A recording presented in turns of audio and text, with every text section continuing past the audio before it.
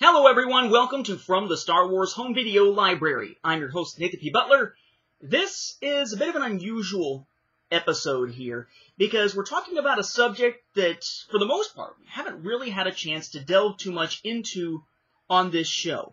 It's home video, yet not necessarily meant to be retail home video. And it's something that a lot of collectors these days tend to shy away from, myself included, at least initially, because, let's face it, we're dealing with something here that is relatively difficult to acquire, relatively expensive to keep up with, to set up, and something that really needs to be more of an experience than just sitting back and watching a film, like popping in a DVD or popping in a Blu-ray or clicking on, a movie on your iPhone and just watching it from there. And that is the subject of 16mm film. Now, I delved a little bit into the idea of 16mm copies of the films way back in the second episode of this series. We're approaching like 100 of the numbered episodes, and that's not even counting all the supplemental episodes that have us probably at about 130 almost at this point for this playlist. But way back in episode 2, in August of 2013, talked about how basically you had Star Wars home video releases on Super 8, the 8mm film style, which is something like this, right? Relatively small container here. This is the larger of them, and it's still relatively small. And you have these film reels. You play them on a Super 8 projector. Super 8, of course, being an 8mm film, but the sprockets are shifted and smaller so that basically you can get more picture onto each individual cell of the film. Again, film, cell of the film, reels of film. Okay, this is not digital. This is not the magnetic tape cassettes like we expect with VHS or Betamax. These are actual film reels that you play through a projector. The light goes through, projects it on the screen, the wall, whatever, as it simply unwinds as it plays from one reel onto another reel that is essentially winding as it goes so that you don't wind up with a bunch of loose film strip everywhere. But when we're dealing with these home video releases from Ken Films of Super 8 reels, you're dealing only with selected scenes. Even if you were to take both of the big reels for A New Hope, or both the big reels for The Empire Strikes Back, and jump between them over and over again, jumping from scene to scene to scene in chronological order throughout the film, you're only going to wind up with a version of the film that's going to last you like about a half an hour or something. You're not really going to get the entire experience. It's a very truncated experience, half an hour, 40 minutes, depending on the size of the reels, depending on whether there's any dead space on them, and so on. But for 16mm, that was a little bit different. 16mm being a wider type of film stock, and something that usually wasn't going to be purchased at retail and brought home for viewing. When it came to Star Wars, 16mm reels tended to be issued out to libraries, to prisons, to military bases, places where you were likely not to just have maybe one person or a family sitting and watching something being projected, but a larger group on a larger screen with this larger film stock.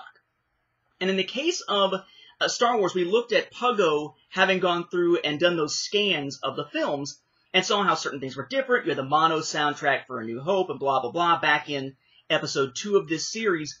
And we got into sort of how it is that those wind up in people's hands. And it was a lot like the video rental library edition of A New Hope, either on Betamax or VHS. It was meant to be something to be checked out in some form or another, or sent to a place, and a lot of times eventually sent back, destroyed, stocked away, whatever. But eventually, when not being used by that original source, they might be sold. They might be donated. They might be given away. They might be raffled off.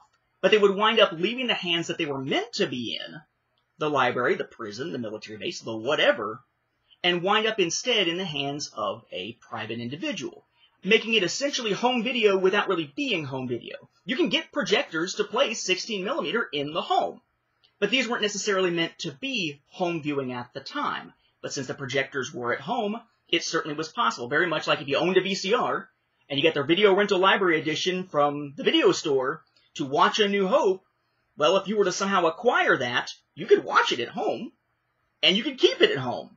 It was home video, even though it wasn't really meant to be that in the first place. It was meant to be housed at that video store.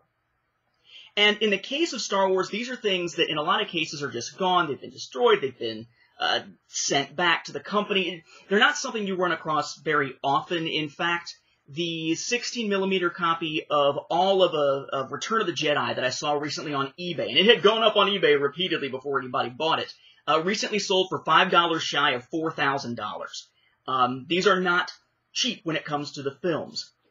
But there are other things that were released for Star Wars on 16mm that don't wind up fetching as high of prices, but are still really awesome as collectibles and as a showcase within a collection.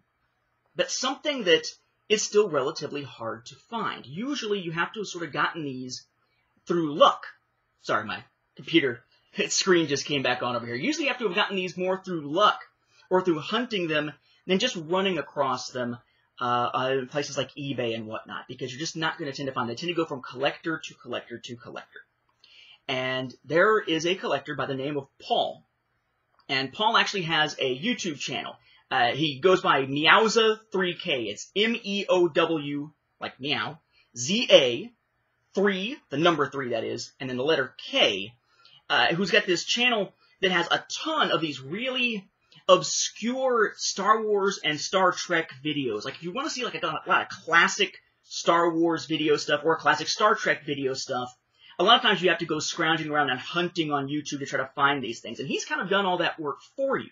It's all there, these really long, detailed playlists of all kinds of classic Star Wars and Star Trek stuff. Other things as well, but if you're into Star Wars, Star Trek, and you like seeing more of the classic type things, whether it's classic parodies, classic trailers, commercials, that sort of thing, instead of going and hunting them down yourself, which can take a while to find the good ones, check out his channel. Again, Meowza3K, M-E-O-W-Z-A 3K. And one of the things that he collected for a while was Star Wars home video. And he's been slowly sending out and sort of divesting out of that collection because a lot of the stuff that could be watched on Laserdisc and things like that now can be watched on Blu-ray, among other places. And he had in his collection what we might call the Making of trilogy. You remember the Japanese Laserdisc set that was released back in 1995 that instead of having The Making of Star Wars as told by C-3PO and R2-D2 and SPFX The Empire Strikes Back and Classic Creatures Return of the Jedi all showing up as separate titles, lumped them into one jacket and called it The Making of Trilogy, and I'm sitting back there wondering, is it Making of the Trilogy? Is it The Making of the Trilogy? Why did they name it like that? But it's those 3 specials that we tend to think of as the trilogy of making of specials from 1977, 1980, and 1983. And he had all of those on 16mm copies coming from either libraries, military bases, or elsewhere. And in the process of sort of clearing out this collection, he decided, as a fan of this show, that he wanted to donate those to my Star Wars Home Video Library, and so that they could be shown on this series, so that we can take a look at this, not just me talking about it or showing you clips of what it looks like when somebody digitizes it, but what are these film reels actually looking like in terms of size, in terms of scope, not using the film term scope, but just sheer volume here, and what types of things like them are out there. We mentioned the films. There is a wealth of other behind-the-scenes material and such out there as well, and trailers and things like that, all on this 16mm format that wasn't originally provided for home viewing, but which nowadays, decades after the fact, have wound up in home video collections, and now, thanks to the wonderful generosity of Paul, has managed to make it into this collection. So exactly what programs are we talking about here? Well, we'll start off talking about the making of Star Wars. You may recall back in episode number 71 that we took a look here at the first VHS release of any kind for Star Wars, which of course is the making of Star Wars from Magnetic Video. In 71.1 recently, we looked at the 1980 release of that added the trailer for The Empire Strikes Back. Way back in episode number 21, we looked at that Kellogg's mail-away of the same thing with the different narration by LaFontaine instead of Conrad. Then building off of that, we saw that that special was put into a double feature with SPFX The Empire Strikes Back, and then released on CED, as we saw in episode 21.1, Laserdisc, as we saw in 21.2, VHS, as we saw in 21.3, and Betamax, as we saw in 21.4. In episode 89, we looked at the Return of the Jedi version of this type of behind-the-scenes special, which is Classic Creatures Return of the Jedi. And in episodes 20 and 60, we looked at the Complete Saga Blu-ray sets, which includes all three of these specials on disc number 9. We haven't had a chance to see real 16mm reels of these. That's reel with an A, then reels with an E. Let's take a look at those now. And we can start out with The Empire Strikes Back, SPFX The Empire Strikes Back here, which is indicative of a couple of things.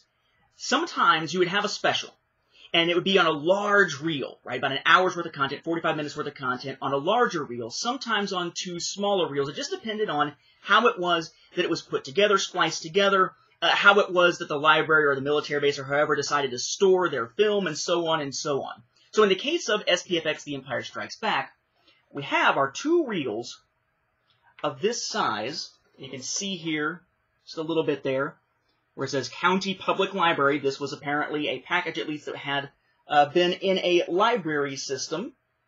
Okay, get all your information here as far as, it found out a place, return it to the film department, etc. here. These are very straightforward packages here. You didn't have flashy packaging on this type of thing. It was just, whatever kind of film can you can put it in, you put it into. A lot of times labeled on the side. In this case right here, it is, right, Special Effects The Empire Strikes Back there, labeled on the side. And then the reel should look relatively familiar, because it'll look a lot like those 8mm reels. And that's this.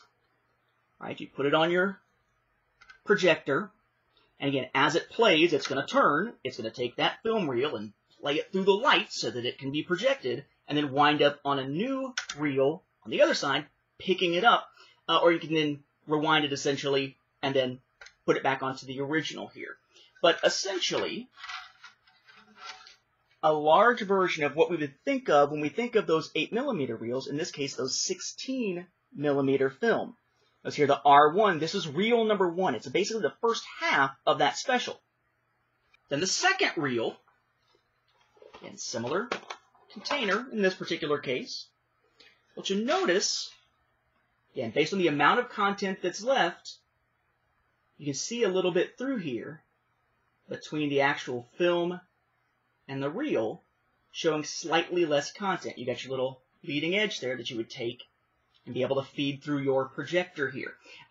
If you might be thinking, like, wait a second, why is there some space left here and there wasn't necessarily on the other one? Think of this kind of like when you buy a VHS tape, and you might have a VHS tape that's only for like a half-an-hour show or maybe an hour show, and maybe the reel is bigger, so the amount of actual tape in it is thinner, or it's got a standard size of spool on it to actually turn things, but when you actually look at it, the film, again, is thinner. You don't need a lot of extra film if it's just going to be blank space. You want the film that actually has your production on it. Now, the other 2, The Making of Star Wars and Classic Creatures Return of the Jedi,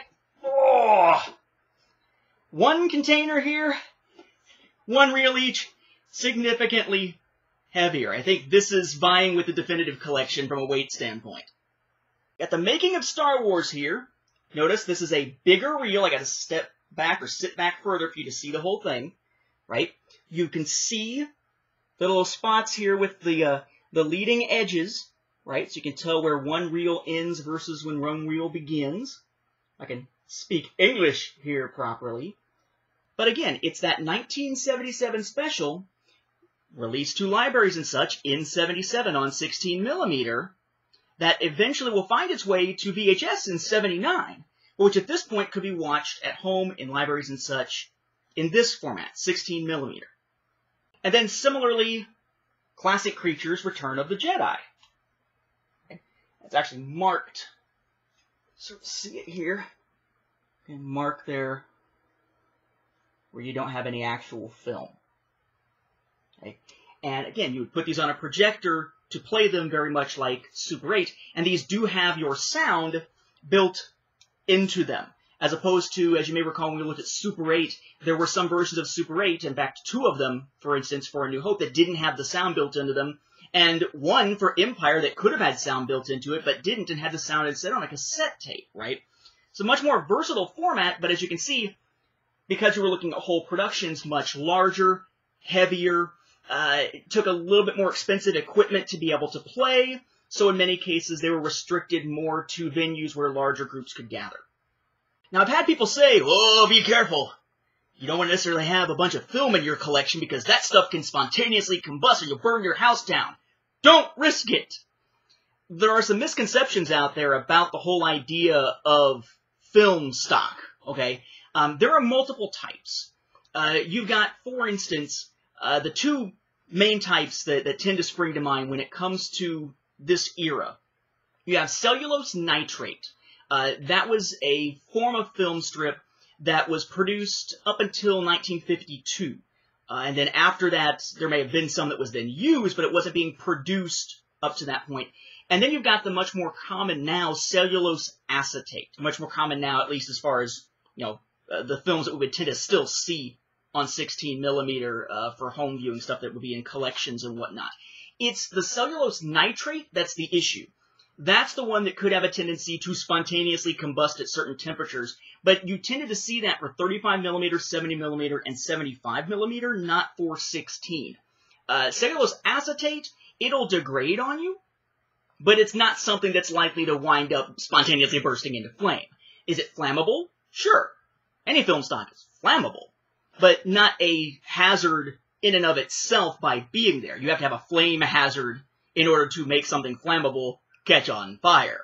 That was not necessarily the case with some of the cellulose nitrate type of film stock that was out there. Of course, the downside to any type of film, though, cellulose acetate particularly, is this fact that it does tend to degrade over time, and it starts to get sort of a reddish tint, a red shift to what it is that you're seeing. And we talked about this back when we talked about Super 8, and talked about 16 millimeter back in the first couple episodes of this series. But he has taken the time, Paul has taken the time, in saying farewell to these film reels, to actually take a moment and show us what it looks like. To show us that quality of these particular reels, not just any reels, but these specific reels, to show that red shift in play, and at one point to give a pretty straightforward solution to being able to correct for that if you are trying to play these still in the modern day when you're dealing with that red degradation. Now, I don't want to steal his thunder here or anything like that, so if you want to see that, and I would highly recommend that you check this out to see what these look like when projected, sound like when projected, how you can sort of correct for the red shift and whatnot, check out on his channel. Again, the username is MEOWZA3K, Meowza3K. Go on to that channel and go into the video section. There's a video recorded at the end of September 2016, December 27th, called Farewell to Film. And that is specifically for this, Farewell to Film, to watch. He talks a bit about why he's parting with these, what some other stuff he has parted with, shows his setup and the process of showing how these look. It talks a bit about the idea of 16 millimeter for home viewing these days in terms of being able to show it to people and collecting and whatnot, and again, gives that very simple solution to trying to fix some of that red degradation here. Really, really cool stuff for anyone who's interested in this idea of Star Wars home video and the film strip versions of it, the film reels, as opposed to magnetic tape or optical discs and things like that, who want to really kind of get back to the roots of where home video was when the Star Wars films were initially being released, as opposed to when they finally were hitting home video in larger numbers. For everyone, there's a context, right? For kids today, I guarantee there will be kids who are like, wow, you've got to actually put a disc in a player? That's lame. I just pull it up digitally. Or those who are like, growing up on Blu-ray, DVD, what? Or those who look at VHS tape or Betamax and are like, isn't that the kind the machines eat? Where's the disc at for those? I remember when I was a kid, my Mom and Dad, we won our first VCR in a raffle. And it was this big, boxy silver thing. All the buttons kind of clicked in a weird way when you pressed them. It had a remote, which was awesome, but the remote was attached by a wire that you had to plug in. And it had a pause button, which was huge to actually have a pause button. But it was like a lever that you clicked forward or backwards. It wasn't actually a button. So for me, contextually, my home video experience in a lot of ways begins with VHS, and things before that are thought of as sort of the earlier days. Whereas now, we got Blu-ray 3D in the home. We got digital everywhere. And you sort of live through all these different generations of home video, of home movie viewing.